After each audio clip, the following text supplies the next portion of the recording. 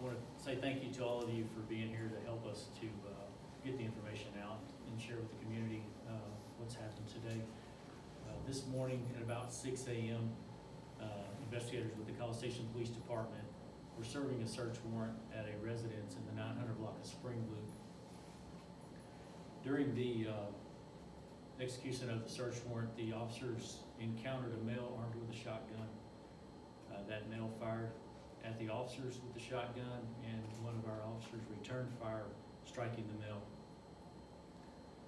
The rounds were able to neutralize the threat, and no other officers fired their weapons. However, the male succumbed to his injuries and was pronounced deceased at the scene. The officer involved is a 6-year officer of the College Station Police Department. Due to this being an officer-involved shooting, I have requested the assistance of the Texas Rangers to take over the investigation, and they have agreed to that.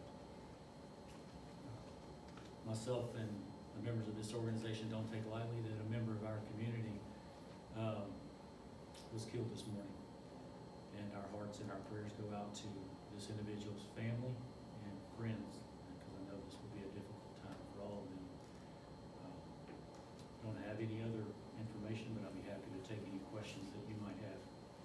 Could you begin by talking about the search warrant itself, what it was for, and who it was for, or who you may have been looking for at this residence? I don't want to get in. This is an ongoing investigation. It's a pretty complex investigation, and it involved multiple locations this morning. I'm not going to be able to get into the nature of the warrant or the target of the search, but it was a pretty complex investigation, and it has been ongoing for quite some time. Was the person who fired the person who was going to be served the warrant? It was a resident of the location. But you can't say at this time whether that was the person. Yeah. Was that person the only person in the residence at the time that all of this happened? No, sir, there were others present. Can you give adults, children? All adults. And do you have a number by chance? I do believe at that location there were 3 present. Were warrants served on any of those 3 other people? Arrest warrants? Yes. I don't know at this time. Are you able to go into details of what exactly transpired as the officers approached? Was this a no-knock warrant, or did they make themselves aware that they were officers who were going in, and then what can you release about what happened in the moments after that? I'll touch on that. This was a knock and announce search warrant. The officers present thoroughly announced their presence throughout the serving of the search warrant. You mentioned other locations. What were the other locations for the warrant? I don't have those details as far as the location addresses. There were other locations within our city. Were these other locations also active scenes as this was happening, or? Yes, sir. They're still active now. They're working those scenes. So. I know officer-involved shootings in particular they're a difficult tightrope in terms of the investigation process as opposed to other shootings. Can you walk into the details in terms of how the investigation continued after the shots were fired?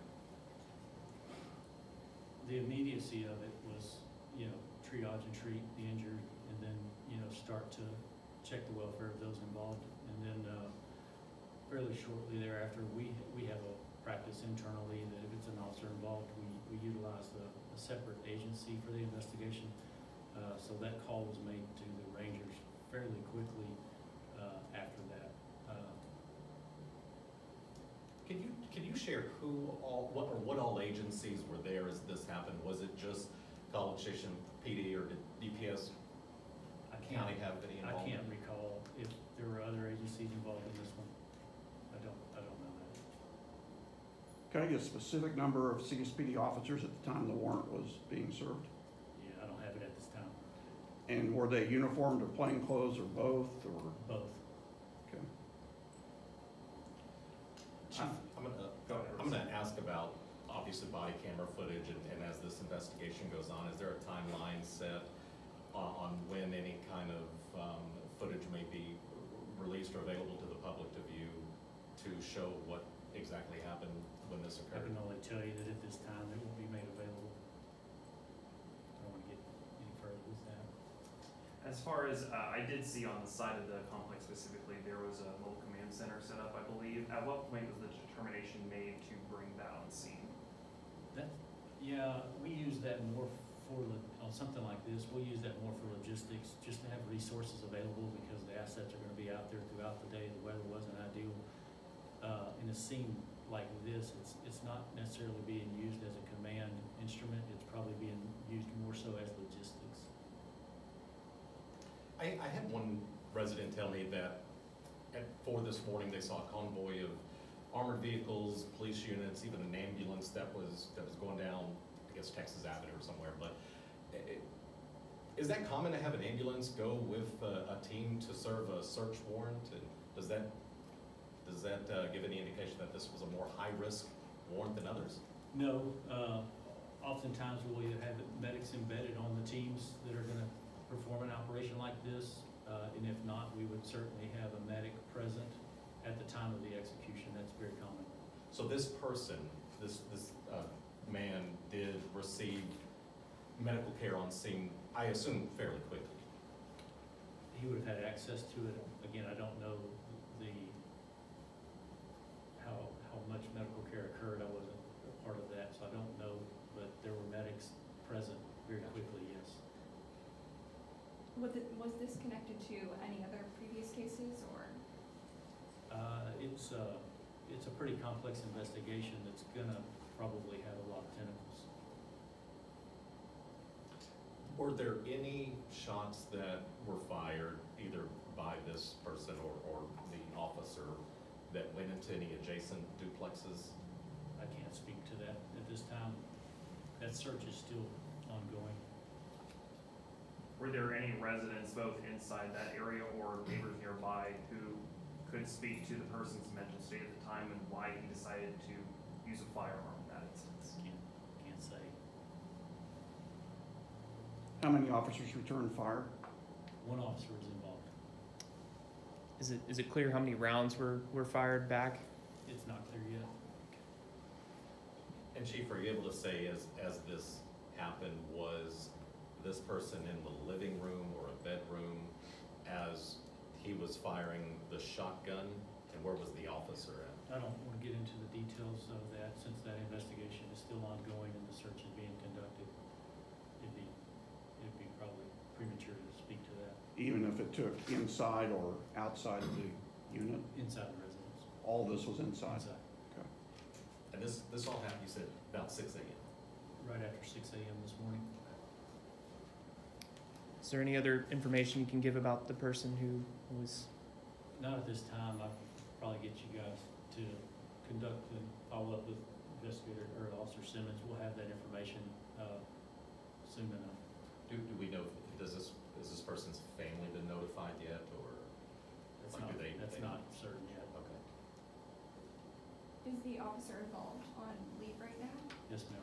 Good question. The officer, as with this case, a case like this, we've placed the officer on administrative leave pending the outcome of the investigation.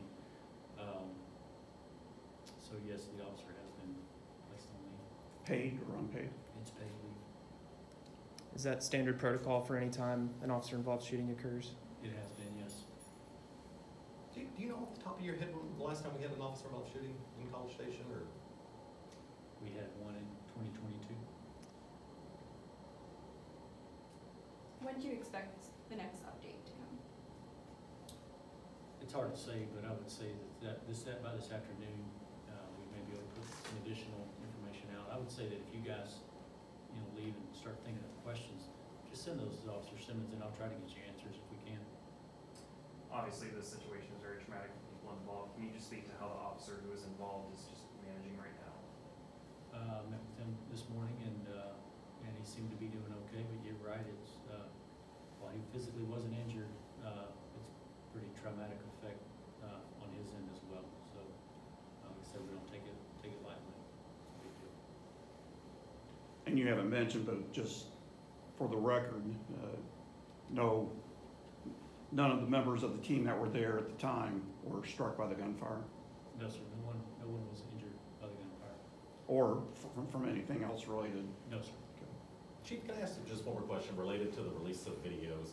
We've seen, especially in the last couple of years, law enforcement agencies around the country provide that video within a certain amount of time after an incident due to accountability and just more pressure from public and groups to do that.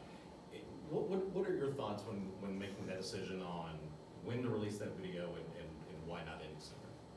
Yeah, I mean, our policy and practice, as you point out, has been to protect those videos. By policy, I've been able to meet one-on-one with families involved in situations like this and share the videos with them so they have the awareness.